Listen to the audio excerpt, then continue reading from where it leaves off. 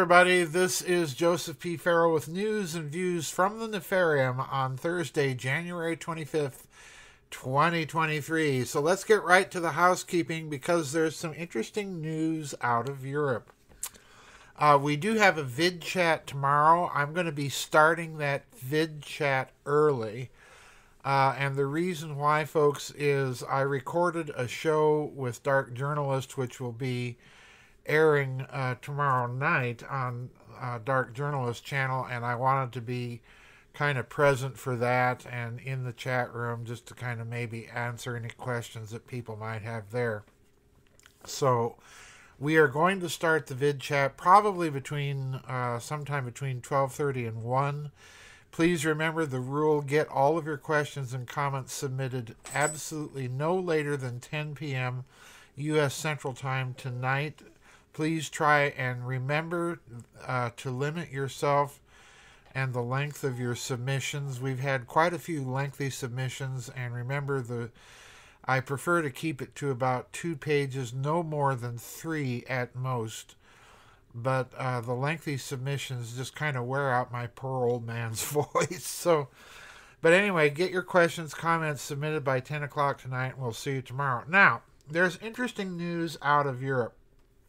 And in some ways, I'm viewing this news as kind of parallel to what's been happening in this country between the governor of the state of Texas, Greg Abbott, and the crooked as all get out, corrupt Swampington mess headed by Biden Joe over the border situation.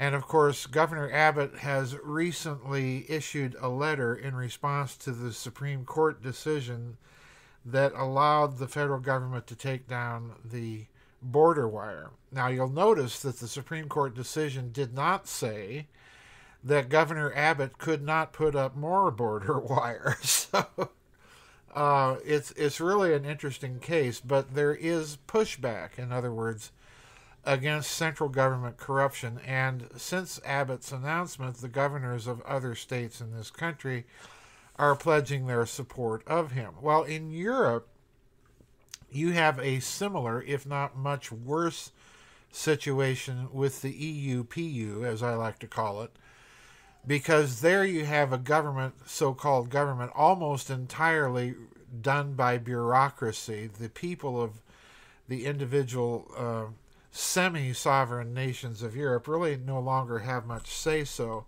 And you're watching all sorts of pushback. Farmers in the Netherlands, in France, in Germany are pushing back against this regulatory state and the nonsense coming out of Lion von der Leyen's lips.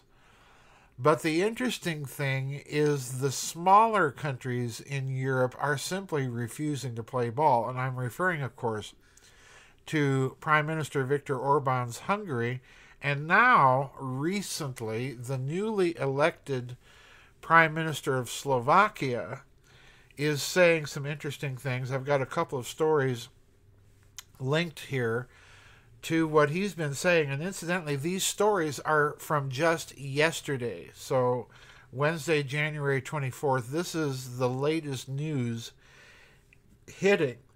And the first story is titled, "The Ukraine Will Have to Accept Territorial Losses in Peace Negotiations." 3 quick paragraphs here, folks. Quote,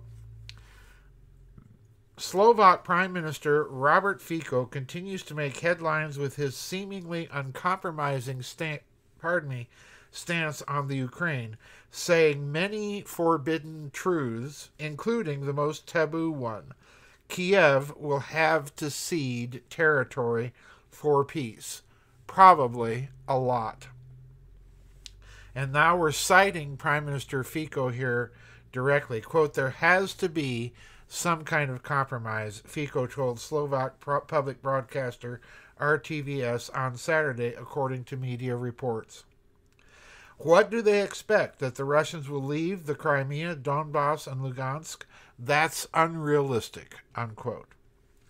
Now listen to this. The Slovak Prime Minister's interview comes ahead of a meeting between the Slovak leader and the Ukrainian Prime Minister Denis Shmyhal planned for Wednesday. That would be yesterday. I will tell him that I'm against the membership of Ukraine in NATO, and that I will veto it, Fico said, referring to Shmyhal. It would be merely a basis for World War III, nothing else. So, you can add, in addition to Hungary's veto for the Ukraine entering NATO, you can add Slovakia's.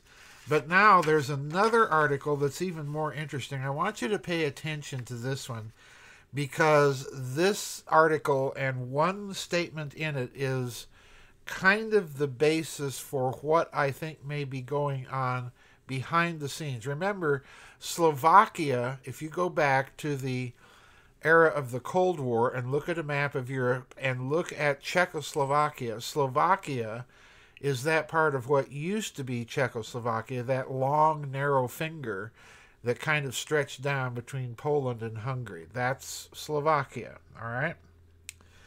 So here we go. The title of this article is Slovakian Prime Minister Fico will veto the Ukrainian NATO membership bid, no more military aid to Kiev, and he supports Hungary's Orban against EU-PU pressure. So here we go. I'm going to read a few paragraphs from this article, but there's one paragraph in particular I'm going to be drawing your attention to. Here we go. Quote, the new Slovakian Prime Minister, Robert Fico, has publicly confirmed what he had been saying since his campaign. He will not follow the previous government's policies towards the Ukraine. In fact, Fico has now vowed to thwart Kiev's plans in a number of ways, from vetoing their NATO membership to stopping all military aid, up until joining Hungary's blockage of the EU-PU's €50 billion package. Now, I'm skipping down to a quotation from Prime Minister Fico. Quote, I know what I'm going with to the meeting with the Ukrainian Prime Minister. I'm going with humanitarian aid. We'll confirm that they will not receive any weapons from the Slovak army and from state warehouses. I'll say that there are things on which our views are completely different. I will say that I am against the Ukraine's membership in NATO, that I will use the right of veto and block it because this will be the foundation of the Third World War, unquote, Fico said on Saturday. Now, I'm going to skip one short statement that I will come back to and read, and we're going to skip toward the end of this article. At the same time, the Slovak Prime Minister is convinced that the Ukraine will never join NATO. Additionally, Fico believes that the Ukraine needs years to join the European Union, but he will not oppose this accession.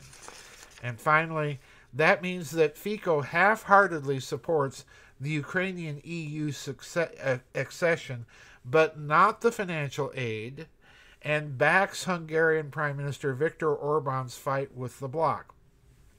Now listen carefully to this. The Fico-Orban alliance is unusual, but the leftist Slovakian and the Hungarian right-winger seem to have found a lot in common. And it's important to remember here, folks, in this connection, that both of these leaders, these European leaders, could be reasonably considered to be populist leaders. So you have a populist leftist and you have a populist rightist, and they're making common cause against the political, bureaucratic, global-only leadership class in charge of the EU-PU. Now, what's going on here? I have a suspicion, obviously, and the suspicion is revealed by this one sentence in this article. Quote, Slovakia has sent 13 packages of military assistance to the Ukraine worth, listen to this figure, folks, worth 671 million euros so far.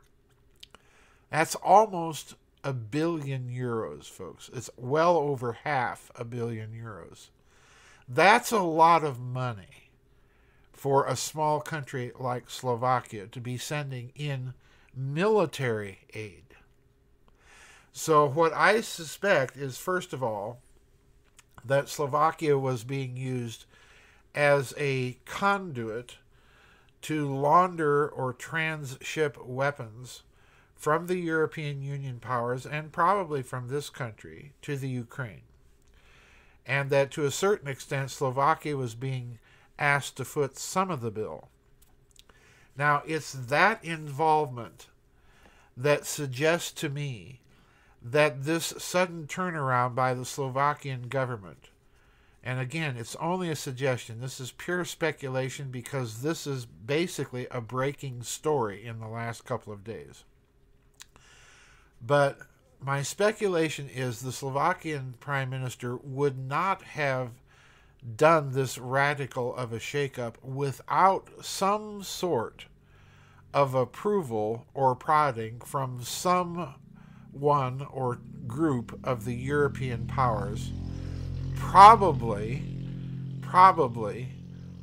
nations like Italy or France or even Spain that have been having their problems with the EU-PU. And you'll notice that President Macron has been kind of backpedaling on some of his policy announcements.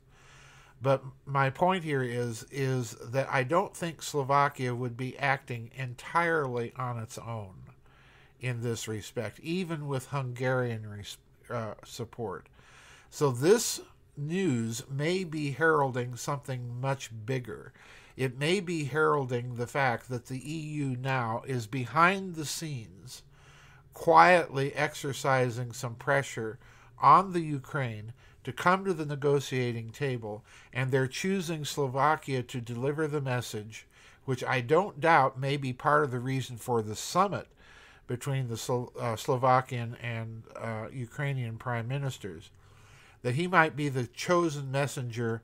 Go to the peace table, negotiate your way out of this war. We cannot support you anymore. We're not going to support you anymore, and you're going to have to lose some of the territory.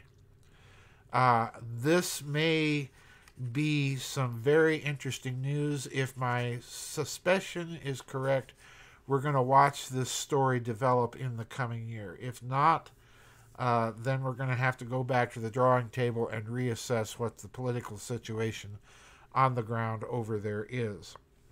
I suspect something else as well. I suspect that you're going to see these leftist populist leaders in Eastern Europe quietly begin holding the door open to more negotiation, to more cooperation with Russia and some of its satellites, Belarus and so on and so forth. So this may be a big shakeup in the making, folks. We're just going to have to watch this one carefully. All right, that'll do it for today's news and views. Don't forget, get your comments and questions in no later than 10 p.m. U.S. Central Time tonight. And don't forget that we will be starting the vid chat tomorrow on an earlier schedule due to my appearance on Dark Journalist. So that's it, folks. We'll see you on the flip side. Bye-bye, and God bless.